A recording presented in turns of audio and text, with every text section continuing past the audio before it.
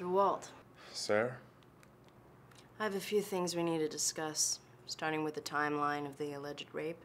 And just to think, I thought you was missing me. Fortunately, you pay me for my legal counsel, not for my affection. Yeah, I wouldn't have it any other way. Can I be honest with you? Honesty's overrated, sir. I pay you to win, not to be honest. Are you gonna listen to what I have to say? Or do you feel like shopping around for another attorney who might actually put up with your arrogance? I pay you double your salary. I think your accountant would be very disappointed in you if you quit my case. Here's the situation.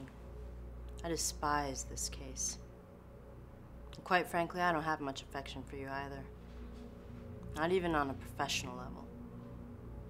Will you marry me?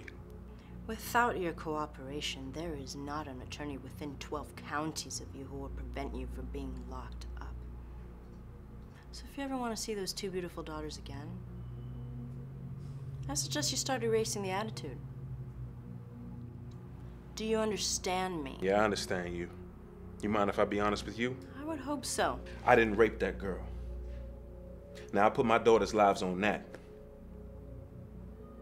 And with that being said, let's get to work. Whatever information you need.